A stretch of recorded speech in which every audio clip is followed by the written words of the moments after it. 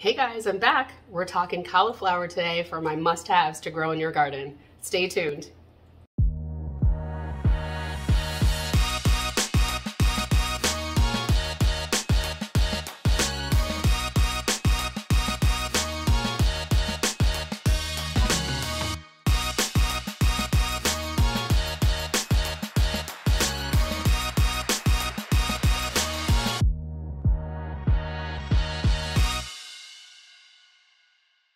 Okay guys, so I have this huge, well, the leaves are huge, I'll say. The head is not as huge as the regular cauliflower. This is baby cauliflower that I'm growing in my rice garden, as you can see.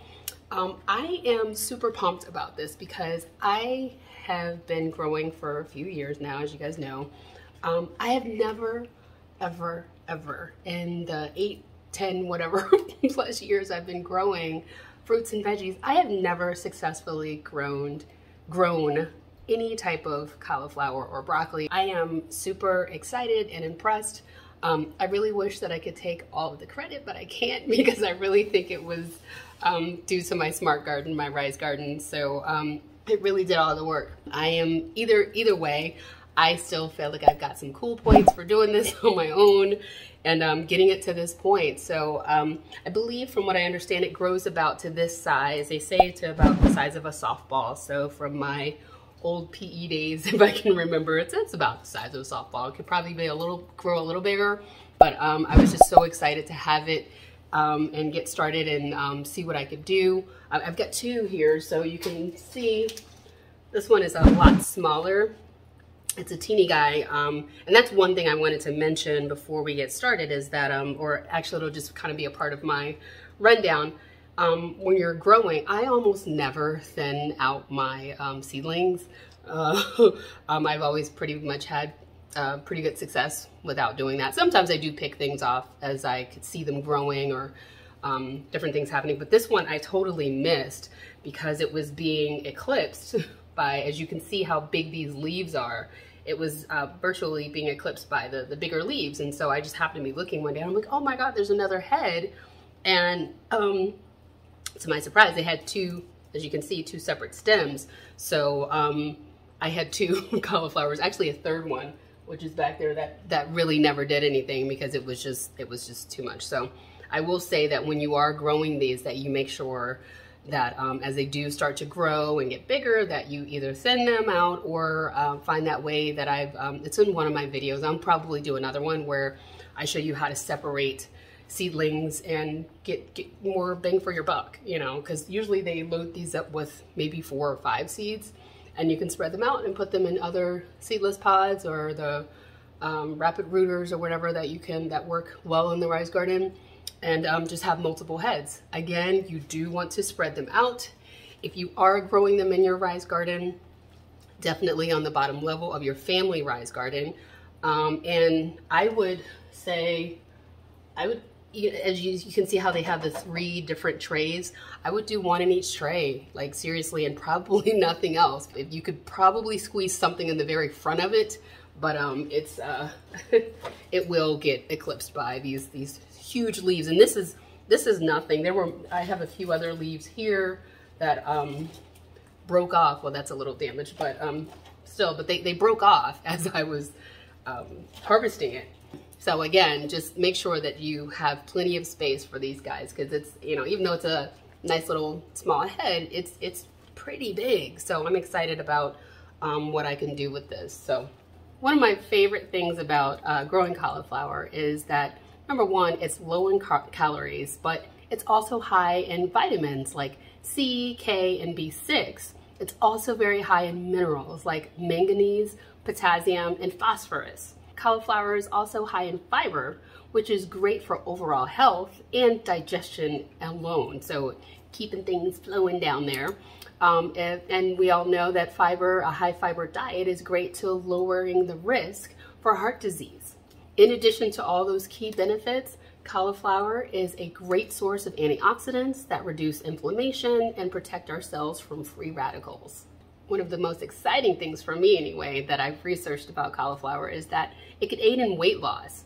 So, you know, cauliflower is a really great low carb option or substitute. I'm thinking cauliflower rice instead of regular rice or flour. Cauliflower pizza is pretty dang good. And again, as I mentioned, it's high in fiber, which makes you feel fuller faster. So you can eat other things, or you can eat more of it. Cauliflower is also said to be made up of 90% of water. So that's pretty amazing for this big guy here. 90% of this is water. So it's kind of like lettuce. I always usually say, oh, I'm eating my water. So you can just chow down on this guy. So whether you're using it in like a ranch dipping sauce, you can probably go a little bit more with the ranch or some of the other heavy dressings, because there's really not much to the cauliflower that will add on to the pound. So that's so exciting for me. Now on to growing these guys.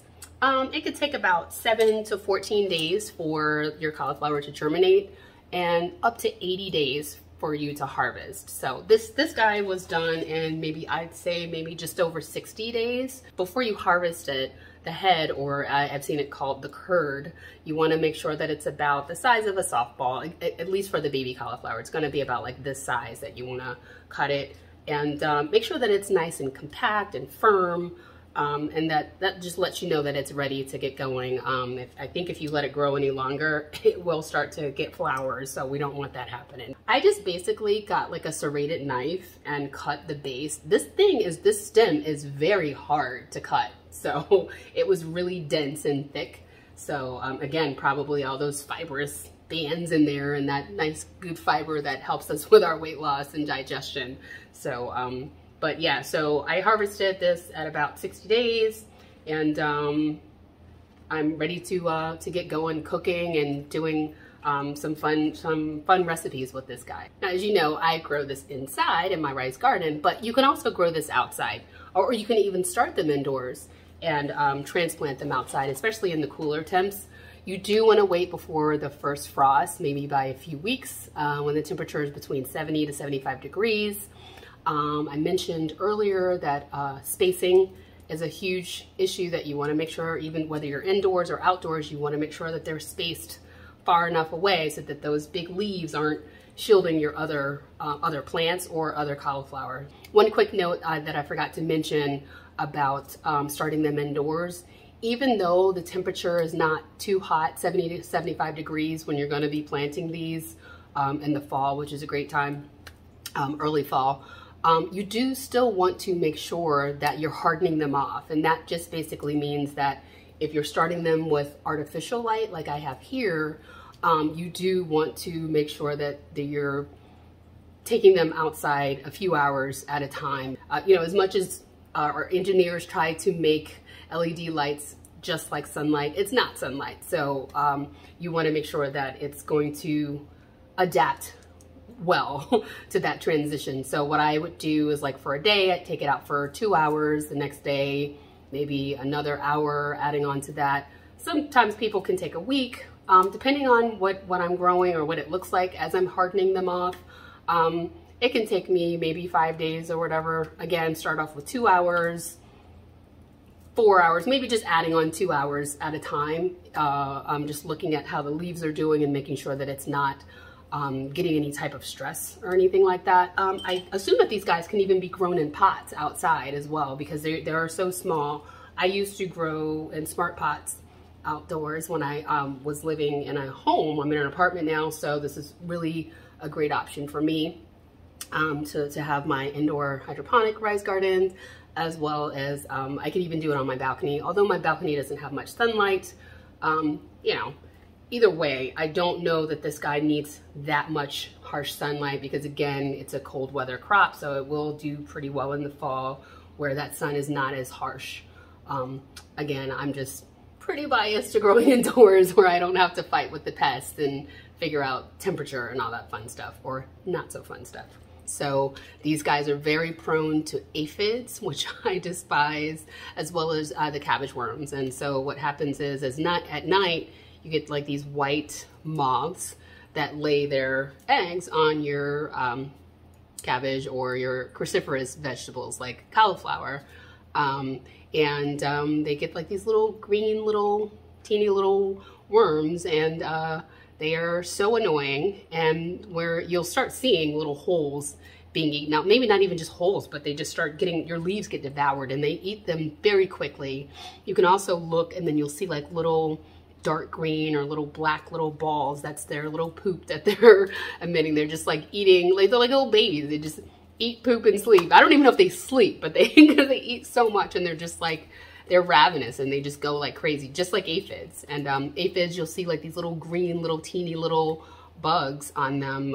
Again, you'll start seeing your leaves just being devoured. Sometimes I've seen them eaten down to just literally the vein of the leaves. Like there was no pliable or no soft, fleshy, leafy part left. So these guys can go pretty quickly. So, and I say, even as I say that, I'm not completely immune to aphids because I do come in the house, I go outside. I have had aphids once in my rice garden, and I'm pretty sure it was because I used to put my potted plants in here and I just did not sequester it long enough, and I'm pretty sure that that's how it got into my house, or even my dogs at the time. So there's different ways, but you're a lot less prone to having to deal with pests in your home when you're growing in your home. So now when you want to store this guy, you're going to I would pull off most of the outer leaves, but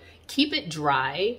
And it'll last for maybe not very long. You want to keep it, you don't want to cut it until you know you're going to eat it within 3 to 5 days, because you want to be able to maintain the flavor as well as the nutrient density. So you want to be able to get all those nutrients that are still in here while you're eating it. So that's kind of the whole purpose. The leaves, everything can be eaten, the stem, the leaves. I've even heard of people making cauliflower leaf chips, which is kind of interesting. You can also take the cauliflower, cut it up. You know how people just like to dip it in, as I mentioned earlier, like a dressing. I also love this with dipped in a little bit of ghee. It's kind of like a clarified butter, but sprinkling it with turmeric and ginger and putting it in the oven, roasting it in the oven. Anyways, lots to do with this. You can also make cauliflower pizza crust, as I mentioned earlier. That is very daunting, which I probably will never do, but it's a process of steaming it and cooking it, getting all the fluid out, all the water out. Again, 90%, 92%, I believe, of water in this guy. So it's a lot. It's a whole process. It's pretty amazing. But not something that I care to dive into, but that's another cool option for storing and consuming it. Oh, back to storing it. Make sure that you put it in a bag that's kind of like has holes. You don't want it in a sealed bag with no airflow. Again, keeping it dry. You know, there's nothing really inside that you really need to rinse this guy off. And I've also heard some people who, when they're gardening outside, they really don't like to rinse off their fruits and veggies either, unless you see something on it, because like the stuff that's on it, you're kind of like washing off or cleaning off some of the healthy part or the nutrients, or I forget what it is. Maybe not nutrients, but there's something on here that's beneficial. Hopefully somebody can put something in the comments and kind of correct me on that. But I have heard that one guy, I forget his name, but Growing Your Greens, I simply adore him. And he just mentioned that it has a lot of health benefits to just eat vegetables just as is. So again, if you're so inclined, if you do feel the need to rinse it and clean it off, I would say to let it dry for a bit, and then you can store it, put it in the crisper in your fridge, because you just don't want to get any mold on it. It'll start to wilt a little bit. So you just want it to be nice and fresh and to where it should be for you to eat it. I hope you guys found this video helpful. Again, I'm just like, I don't even want to put this down. It's like my bouquet. It's just so pretty. Again, it has just taken me so long to make this guy. So, but anywho, if you found this video helpful, please go ahead and give it a big thumbs up. And any comments that you may have, I always welcome your comments. Anything that I may have gotten wrong or mixed up, please feel free to correct me. I love this gardening community. Like, everybody is just kind of shares ideas and things that work for them. If there's something that works better for you that I haven't mentioned, feel free to mention that as well. Don't forget to follow me on Instagram. I've been posting a couple pictures as I've been progressing, so check that out. And if you've been growing cauliflower, whether in your raised garden or outdoors, go ahead and share that with me as well on my Instagram channel or my Instagram page. This is my YouTube channel, which you should definitely subscribe to and hit that notification bell so that you can be made aware of all of my future videos, which I'm continuing to make. So at any rate, I hope you guys are enjoying these videos. Again, thank you so much for all of your kindness and your support. It goes a long way. Be kind to one another. And as always, here's wishing you great eats and happy gardening. Take care, guys.